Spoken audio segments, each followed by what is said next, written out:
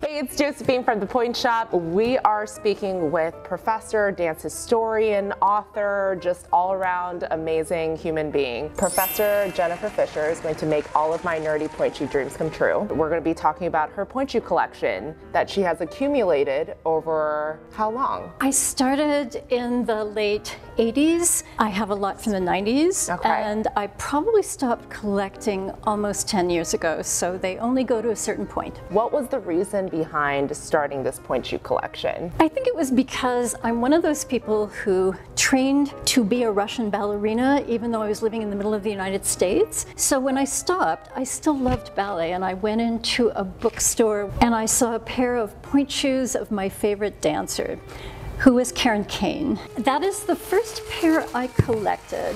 I don't know why, I just had a fascination with the shoe. It's incredible. I borrowed a couple of historical shoes from my friend Lena DeMarco, probably from the 19th century, they're not dated.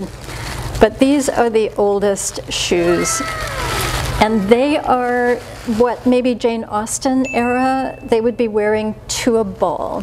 Oh my gosh. So they have a bow, which dancing shoes still do. These are very light satin shoes, decorative ribbons. And if you look at the sole on them, they have not yet shortened it for ballet. The sole has already started to come in. So this is for people who are doing line dancing, contra dance, galliards. Ballet started as a social dance in the courts. It got very formal, and then everybody could dance at balls. When dancers start to professionalize, mainly in the 18th century, you can really imagine women backstage wearing these shoes that were ballroom dancing shoes, and deciding that if you want to have the beautiful foot that starts to be pointed with a gorgeous arch, you're going to get a better looking foot if you shorten this. Nobody knows who invented the pointe shoe. Right. It was maybe suggested by Diderot's ballets where people flew on wires and just touched down briefly to look unearthly and to fly across. They might have thought, wouldn't it be interesting to stand at the tip of your toes? So I imagine all of the female dancers saying, you know, what's next? What can we do? And they started putting maybe cardboard in the sole of the shoe a bit.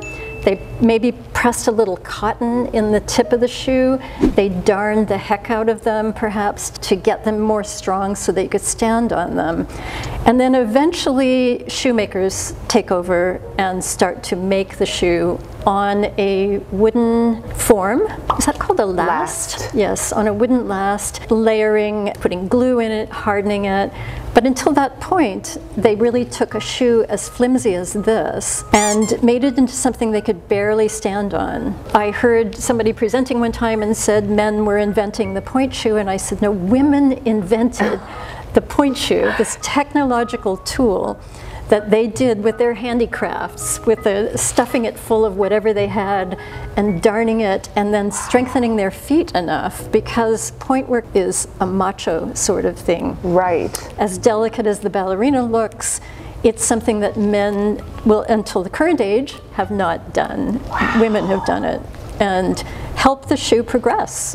That is amazing. So women invented pointe shoes. Unnamed women. One of the comparisons I always make is the fact that feet used to be, in general, very tiny. Eventually, they get very, very big. Ekaterina Maximova, probably. This is a pair that a student of SAB gave me. I think her name was Christina Reyes. That is fascinating. Look at, like, you can put this shoe inside the shoe. The Freed's representative at the National Ballet of Canada told me that American dancers had the biggest feet in the world. Now for ballet, this is fine. Big old banana feet look beautiful on stage. True. All over the world, feet are getting better. But Freed's had to keep making wider and wider shoes, and that's good nutrition. This is smaller than a quarter. This is insane. Be grateful, all of my babies, all my dancers watching. This is what you're dancing on now. It's an evolution. It's the fact that dancers wanted to do more things on their toes. Your feet were supposed to come to a point back then. Because it was more about aesthetics, I'm sure. And now it's about the functionality. This is a 6.5 in Freeds, which is one of the most popular sizes. It looks huge compared to these tiny shoes, but this is a normal size now. 10 years ago, Russian Pointe only went up to a size 42. Now it goes up to 47. So just in a decade, they increased their sizing from 42 to 47. It's a huge difference, but I think you're right. Feet are getting bigger and bigger. This is also an excellent example of what the Russians used to do to their shoes. In 1988 until 91, when the Iron Curtain came down, not a single Russian dancer used elastics on the heel. Not a single Western dancer didn't have elastic on the heel. And I was struggling to understand this. At the time, they didn't teach English in Russia, so we were dealing with schoolgirl French. Pourquoi? No elastic. And they explained to me that they could adjust the heel. So they've opened the casing. Oh, I see. None of the Russian shoes had the drawstring. And they said, if you adjust the vamp, then it keeps the heel on. That's really hard to do. I thought this was an additional piece that was sewn on, but it's the casing that's opened up. Because this is a hack that we teach our dancers. If they have very narrow heels, they have problems with the heel staying on, so we will sew on an additional elastic piece across the back this way to keep the heel on. So this is a hack that we do. But this is opening up the casing.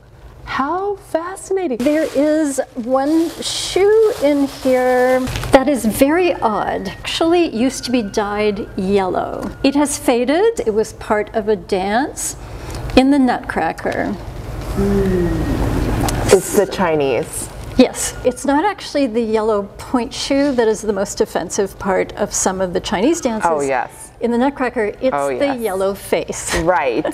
For years, dancers had to wear yellow point shoes, yellow makeup, and now, thanks to Final Bow for Yellow Face, which is a movement that is helping people be culturally sensitive. Phil Chan with Georgina Paskogan, they really started a movement by getting it changed at the New York City Ballet. You can easily revision your Nutcracker to reflect customs and not reflect injurious stereotypes. Yeah. That's a big part of ballet history. It took this long to even have that conversation. And any ballet people can figure out how not to insult people who come to the Nutcracker, which is a really good thing. Right, exactly. I keep the shoe to start the conversation. Wow. What I'm missing in my collection is that there weren't point shoes made in different skin tones. I have PowerPoints on the inclusiveness in ballet, but I don't yet have a pair, so. I want to say that Gaynor Minden was the first that came out with true nude color point shoes. And then Freed followed suit a couple years later. That was a much bigger splash in the media. So Gaynor Minden was doing it, I think, years before Freed came on. Freed has taken over the universe in some ways, but I like the idea that somebody somewhere is working on a point shoe that lasts longer, is better to your feet. I'm behind all new technologies that can make this go better. Yes, it's the combination of the traditional and the innovation. And I think they were truly the first to innovate in the ballet shoe industry. Now, there's a lot of other companies that are kind of doing similar things. So they've really changed the game in the ballet world. Well, I want the next space age shoe to compare to all of these that